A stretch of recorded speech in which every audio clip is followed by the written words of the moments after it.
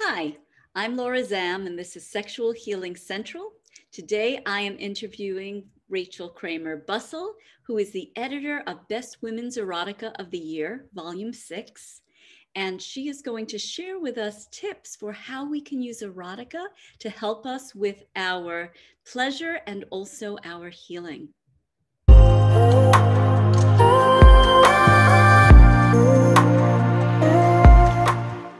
Thank you for having me. Welcome, Rachel. I'm so happy to have you here. This is such a treat. Okay, so three tips, how can erotica be used for pleasure and healing? Okay. This is how can erotica be used for pleasure and healing for people of all genders? Okay. Well, I have a couple ways that people would be interacting with erotica. One is reading, which is probably, I guess I would say the most common, but I don't know for sure. But I think reading erotica, whether you're reading it by yourself or you're reading it with a partner, or, and with a partner could mean physically, like reading it out loud to each other, but it could also mean one of you reads it and then leaves it for the other and says, read this, I like this, or what, and then you'd meet and discuss it. I think the written word can really let your imagination and take over. And it's not that you're always going to picture yourself in the scenarios, but it's very open in terms of how people process it, in a way that I think is a little bit different from watching a video, which is not to knock videos or porn, but I think there's only one type of image you're being shown. With erotica, you have more freedom to let your imagination picture it how you want to picture it, and maybe continue the story. Maybe the story ends, but in your mind it continues, or maybe it sparks something that you had never thought of. Like for me, especially when I was reading erotica before I started writing it, it just really unlocked a lot of possibilities of what sex could be, like what could be erotic, what settings sex could happen in, and the types of people that, for me, the types of people that I was attracted to. So I think reading erotica, either alone or with a partner in some way, I think it just can be eye-opening, not necessarily that it's going to fix your life or solve something, but I think that can be healing, especially just on a more basic level, to know that there's so many different kinds of desire and ways that can play out. I think if you read erotica widely, or read, maybe not reading one, maybe reading one novel or book or anthology, but if you read it, over time, especially, I think you will learn about things that you had never thought of, because most people will, because I think most of us, our knowledge of sex is limited to like the things we've done or the things we've heard about from friends or maybe seen on TV or movies. So I think reading erotica can just open your mind, which that could lead to who knows what. And I think that opening your mind and being made aware of different types of sexual desires and sex toys and fantasies and ways of getting pleasure, I think that does circle back to you and how you do all those things. Sure. So, I mean, it could have a very powerful impact. Like it could be, oh, I discovered this thing that I want to try that I never thought of. But I think it could just be a more general sense of, okay, there's more out there in the world of sex than I ever thought of. Whether or not I want to do that, just whether or not you want to do it, right? Yeah, Right. I think knowing that is helpful. I think knowing that can just give you a different perspective, which you never know when that will, what role that will play in your life. Beautiful. What's the next tip? I think this is also about kind of receiving erotica, but is listening to erotica, I think, can also do a lot of the things I just said. But I think especially for couples, listening to erotica together can be really a way to bond over it, and because you're both using your imaginations, but then you don't have to hold a book or look at anything. You can listen to it and maybe touch each other or just be in bed together, and sort of, I think there's something so sensual about the human voice, especially people who are narrating erotica, that I think can really hit you differently than if you're reading it out loud or silently. So I think listening to erotica, or maybe you're alone or together, closing your eyes and just picturing what the person is reading, and so, you might be following along the same way you would any kind of audiobook or podcast. But I think also with erotica, you might just be in it more for the sense of the mood it's creating, and then incorporating that mood into your own life. So I think especially for couples or people in relationships who are maybe in a rut, or who are, just looking for something new to try but aren't sure what they want to try, listening to erotica together can be just a new thing to try, and see what effect it has on you. Excellent. And are there any other ways that?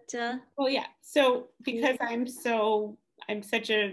a writer first, like my mind in most areas of my life, like if something happens to me, I'm thinking, how can I write about this? Now, I know not everyone is this way, but I do think that either exploring writing erotica or just looking around you at your settings, whether that's your house, which most of us are in our houses for much or all of the time these days, or looking at your community around you, and thinking about, okay, what's erotic about this space or this situation I'm in, and that doesn't mean that you're going to get turned on in every encounter you have in your daily life, but I think thinking about how can I eroticize this, what could I make sexy about this situation, and that could be something as kind of every day as going to the grocery store or waiting online at the post office. And maybe you're not doing those things right now, but everyday things that you used to do, like sitting in traffic, or at your desk waiting for your computer to update and eavesdropping on a coworker or something like that, or just looking around your house and thinking about, okay, like, would I set an erotica story? If I was going to set an erotica story in my kitchen, what would happen? And I think that's fun because you're looking around in a new way. And I think that can unlock a creative side that you might not think you have, but that I think if you want to, and anyone can write erotica. Like a lot of people say to me, but I don't know what to write about, or I haven't had this wild and crazy sex life, I don't know what to write. That's okay. Like, you can, first of all, you can use Google and, research something that you might be interested in, but also your characters can be normal, everyday people. They can be like you or not like you, but they don't have to have super over the top lives. I think it kind of goes back to what I was saying before.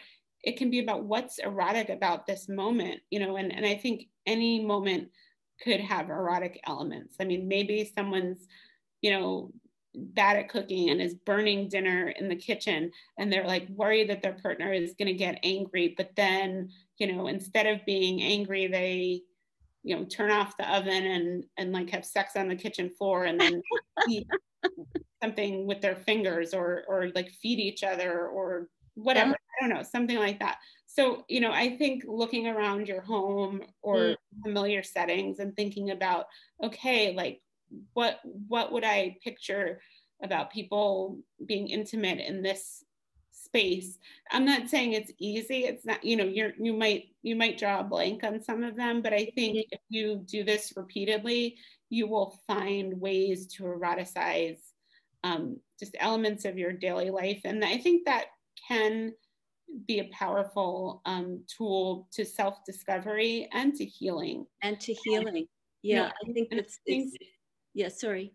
I think you can write it. I think sometimes people think, oh, well, erotica means I'm eroticizing things that that I might not know how to eroticize in real life. Like I've been thinking about, like with your book, like painful sex, like how do you eroticize that? But I think if you wanted to, not that everyone wants to do this, but let's say that was something that someone wanted to write about. I think there's so much potential in how do people talk about sex among each other, and how do they overcome problems and issues, and how do they find alternatives to sexuality than what they thought sex was going to be.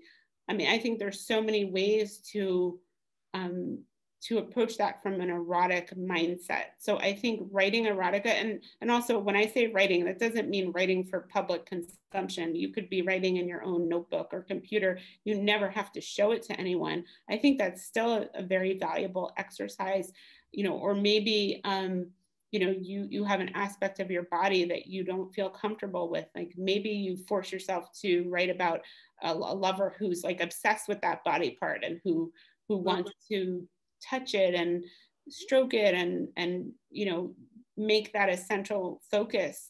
And you know, I think there's so many ways that writing can be healing, and writing erotica can be healing, because you're in control.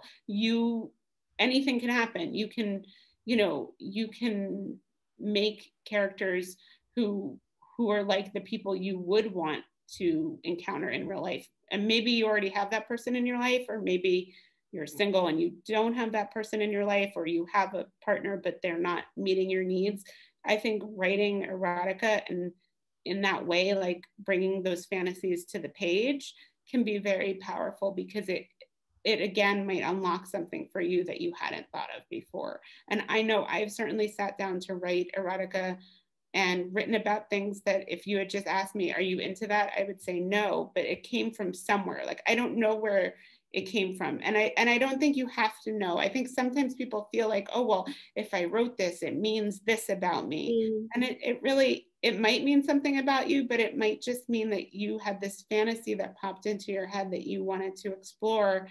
And then what you do with that is up to you. You know, you could keep it on your computer or in your notebook, or you could, you know, share it with a partner, or you could publish it. You know, that what you do next is, I think, the next step. But I think giving yourself free rein to write whatever comes to mind, and not censoring it, can be really powerful, because it can help you just tap into a side of yourself that you might not tap into otherwise. Because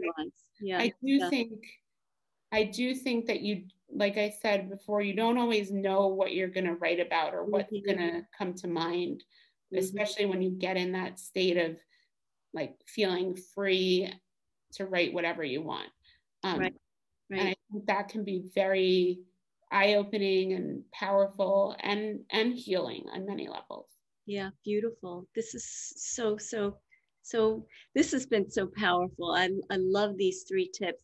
Thank you so much, Rachel, for sharing them with our listeners and our viewers. And I hope that people will pick up the book, and all the information will be right here in the show notes, so that you can find the links. And thank you so much for being with us and sharing all this.